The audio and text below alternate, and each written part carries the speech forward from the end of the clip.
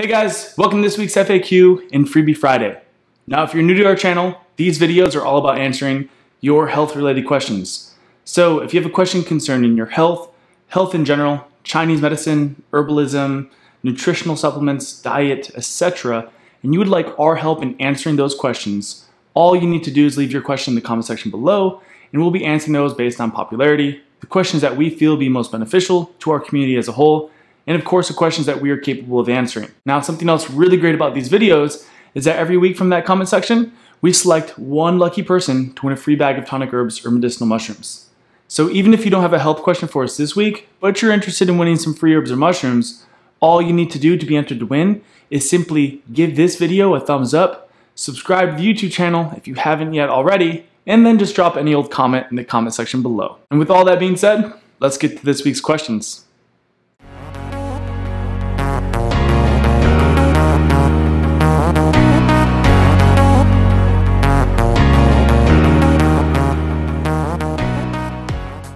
Alright, so getting to our first question. This question reads, does TCM or any other medical tradition that you're aware of have an effective way to address hearing loss and or tinnitus? So yes, both traditional Chinese medicine and even modern Western medicine has various remedies for treating tinnitus. Now the first thing I'll just say is that if you haven't yet, we actually already made an entire video dedicated to this particular topic where I go into depth and talk about the TCM point of view, as well as the general pathology of tinnitus and some things that you can do to correct it. So be sure to definitely watch that video.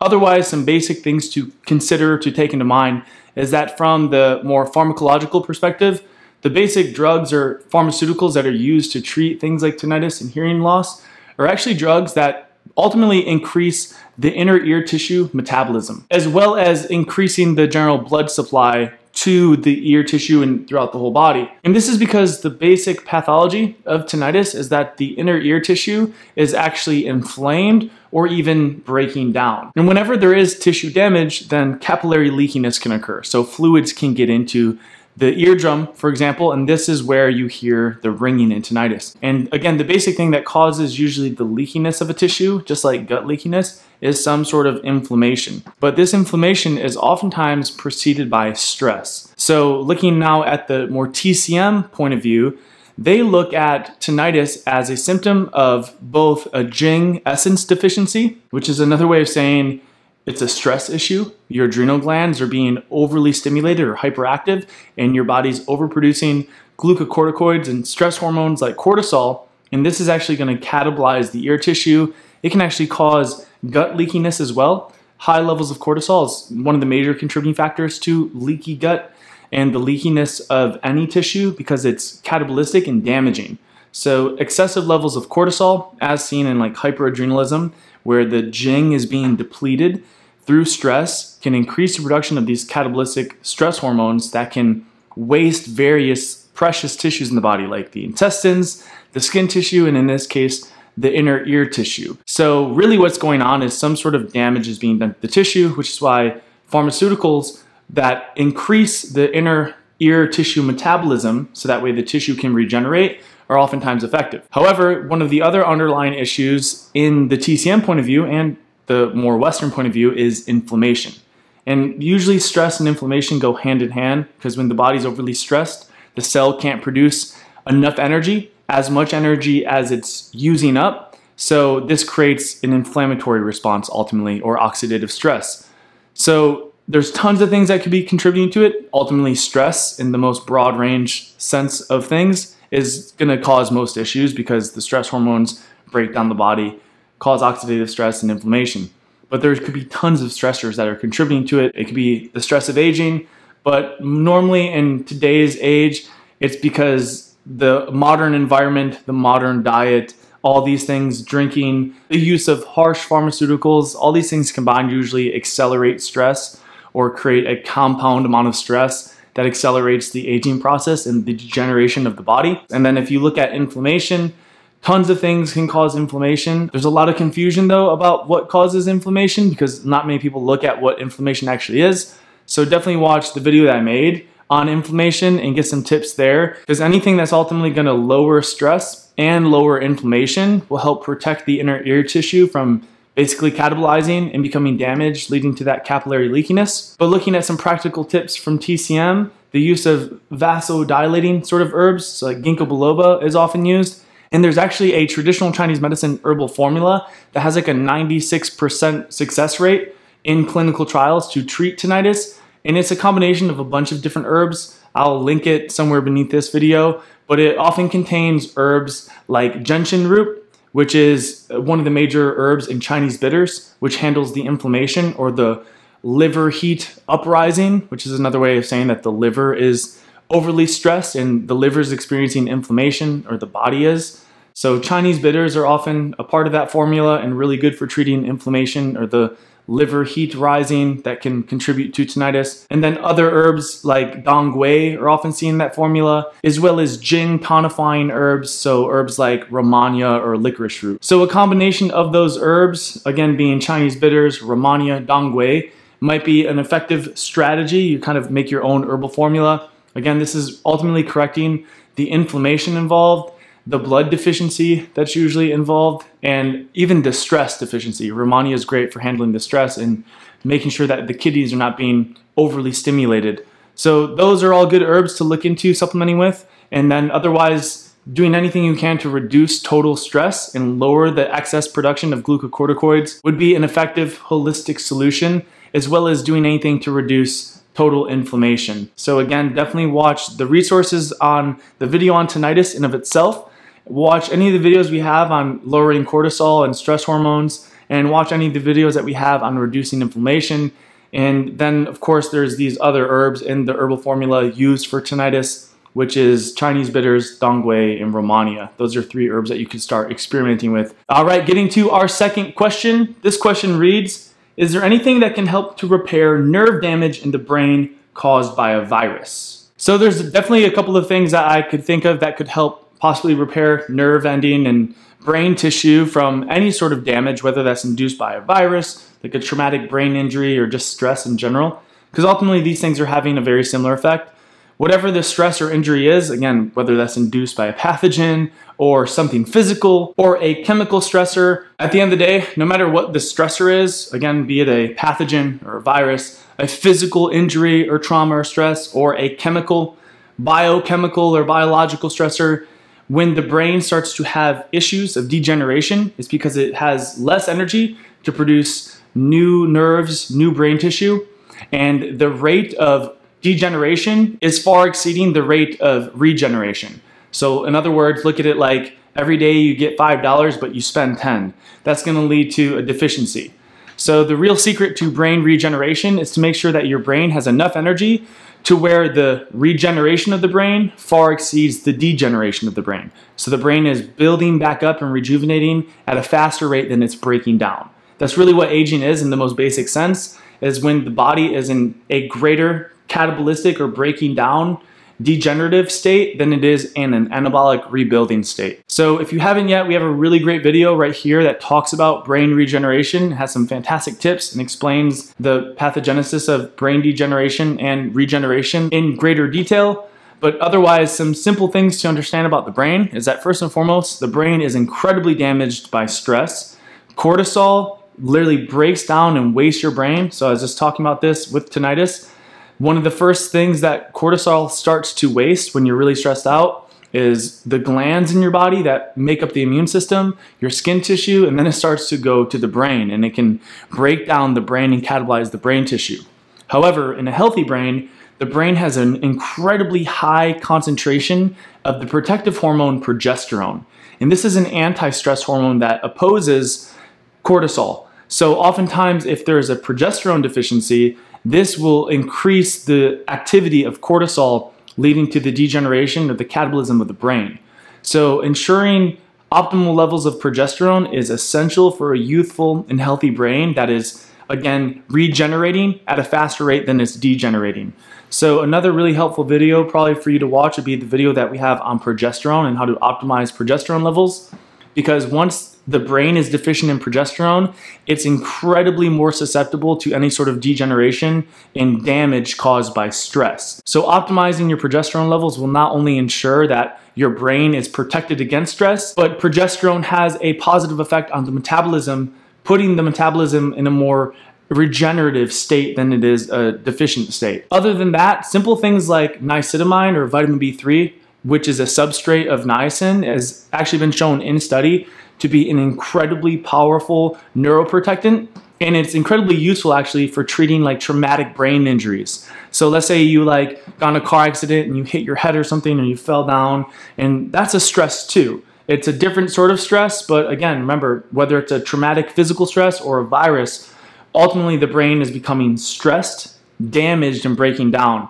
So niacinamide has been shown again in study to actually act as a neuroprotectant and promote brain regeneration in people that have traumatic brain injuries and stressors. So if it's helpful for that, I imagine the mechanisms in general would be helpful for brain damage or nerve damage caused by a virus. So in general, anything that's going to be a regenerative substance for the brain should be helpful in this case. Other things that are really helpful for increasing the regenerative abilities or capacities of the brain is actually just caffeine. So coffee is really great for the brain. And then also in the world of herbs or Chinese medicine, lion's mane, if you're not familiar, is an incredible brain tonic. So lion's mane in study has been proven to promote a process called melanation, which is the process of the brain increasing the production of new brain neurons and ensuring that brain neurons are healthy and functioning normally.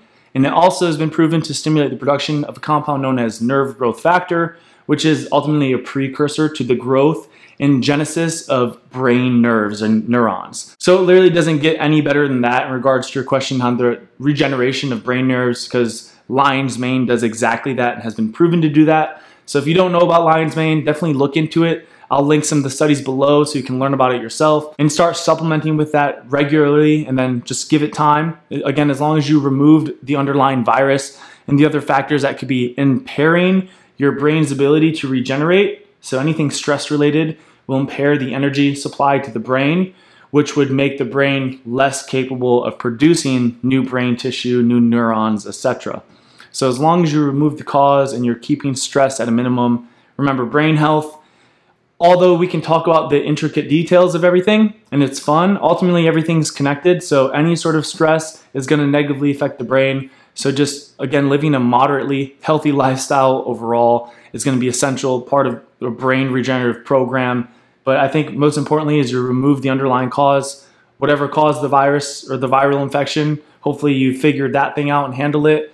And then from that point, again, optimizing the progesterone levels, supplementing with niacinamide and taking caffeine, or ideally in coffee in like a whole food form, treating it like an herb or a food. And then again, you can also look into supplementing with lion's mane. All those things should be very beneficial and give you a pretty decent protocol. All right, getting to our third and final question for the day. This one reads, any tips or herbs for cleansing PUFa out of your blood when you've been consuming it for many years? So for those of you that do not know, PUFa is an acronym for polyunsaturated fatty acids. So I talk about these a lot because these are really the main culprit, the truly toxic substance in our modern food. The one thing that all like dietary dogmas could likely agree on but never do, because they're always too busy pointing the finger at animal products or at sugar or at carbs or protein or saturated fats, and they're never really looking at the specific, very fine details of these particular fatty acids and how they are truly the toxic substance in our food today. And just as an example to drive the point home, the polyunsaturated fats are largely and most abundantly found in all the foods produced by Monsanto. So it's like corn oil, corn in general, soybean and soybean oil, safflower, sunflower, canola oil. It's all these very rancid, volatile, industrial, man-made oils. And the basic reason that these things are so toxic for you, and not even getting into the many negative side effects associated with things like Roundup, is that the polyunsaturated fats, chemically speaking, are incredibly volatile and damaging. So they have a very sensitive chemical structure. The smallest amount of light, heat, or air can cause these oils to become rancid and oxidize. So then when you go to consume them, they're usually already oxidized or on their way. So it's like consuming liquid oxidative stress in a sense. Incredibly toxic. There's tons of known toxic side effects from them. And the basic reason they're so toxic in your body, other than being completely unnatural and a non-biocompatible match for the human body, is that they actually impair your cell's ability to uptake thyroid hormone and a lot of very essential things like glucose and oxygen. So they sort of suffocate your cells and impair your cells' ability to uptake that oxygen, amongst many other things. So in a word, they're anti-metabolic. They are not necessarily capable of being metabolized in the body, which causes them to instantly store as fat and ultimately be perceived as a toxin to the body. So typically when you consume a polyunsaturated fat, it just stores right as fat tissue. It's not utilized for energy efficiently in any way at all. And as I just rambled on, it opposes efficient energy production in all the most fundamental ways.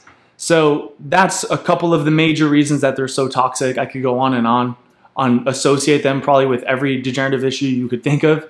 But answering your question, you don't necessarily have to do anything to assist your body in getting rid of them. If you just simply come off of them, think of the word detox. D, like descend, means to come down or come off. Tox refers to toxin. So the word detox literally just means to come off of the toxin. You don't got to do anything to assist the process. As long as you're supplying your liver, the detoxification organ, with the adequate protein and sugars it needs to produce energy. If your liver doesn't have adequate protein and sugar, it will become impaired and not be able to detoxify efficiently. This is what's problematic with a lot of cleanses, and even fasting for detoxification actually has the opposite effect. Once you start fasting, for the first maybe 12 or 24 hours, if you're healthy, it could have some sort of beneficial effect maybe, but it's ultimately going to still slow your thyroid function down, and all the first 12, 24-hour experiences on a fast are usually very negative: low blood sugar, low energy, cranky, anxiety, depression, anger. So even that I wouldn't say is necessarily beneficial, because without the adequate protein and sugar, your liver can't detoxify. And a fast is depriving you of the basic energy that your liver would need to detoxify. So what you're going to want to do, although the whole detox movement has made people think otherwise, you don't want to starve yourself. You don't even want to fast necessarily. You want to supply your liver with the substrates it needs to detoxify. Without energy, the liver won't detoxify. It will slow down. The digestive processes slow down, which is actually classic proof that the fast slows the detoxification abilities. Because on a fast, your digestion slows down. If your digestion is slowing down, you know your detoxification system is slowing down because they're connected directly. So you don't want to eat less or try to starve yourself. You don't need to do anything other than supply the liver with adequate glucose and protein so it can detoxify and perform phases 1 and 2 liver detoxification. You need those proteins to do it. So make sure you're eating a moderate amount of protein every day and not going on those low carb diets so your liver can perform phases 1 and 2 liver detoxification. So it's the liver that's ultimately going to metabolize and solubilize those unsaturated fatty acids to be excreted from the body. So you want to make sure your liver is healthy if you're trying to detox anything. But before that, you just come off of it. If you come off of the polyunsaturated fats, over time, your body will just start to eliminate them. So the important thing is that you're just avoiding their consumption as best as you possibly can. You might not be able to do it entirely, but you could get to a point where you're consuming a very, very small percentage of them. And if you're replacing the unsaturated fats with the healthy, protective, chemically stable saturated fats, which optimize thyroid function, which boost the metabolic rate, which do not oxidize easily at all and are very protective and have anti-stress effects, then over time, your fat composition of your body will just become replaced with this protective saturated fats. So to answer your question in a few words, just avoid their consumption. Make sure your diet is rich of saturated fats to displace them and take care of your liver so it can detoxify any of the toxic estrogenic effects of them and eliminate from the body. And again, just over time, if you're consuming more saturated fat and deficient in the unsaturates, then over time your body composition is just going to change slowly. But the key is slow. If you go too fast, if you start fasting and going on a calorie deficit, you'll lose weight too fast. And this can have very negative implications, because if you start storing up all these polyunsaturated fatty acids that are stored, all this fat tissue that's unsaturated, it'll start circulating through your bloodstream, stimulating a stress response. So you want to go slow. So come off of them, eat more saturated protective fats, take care of your liver, and your body will do the rest. That brings this week's FAQ and Freebie Friday to a close. If you guys enjoyed it, don't forget to hit that thumbs up button. Now remember, if you're interested in winning some free herbs or mushrooms, all you need to do to be entered to win is make sure you're subscribed to our YouTube channel, you have given this video a thumbs up, and that you have left a comment or question in the comment section below. Also remember, if I mentioned any sort of herbs or studies throughout this video, I've linked all that stuff in the description box below, along with links to our blog, our tonic herb shop, and our online wellness academy. Thanks so much for watching, guys, and we'll see you next time.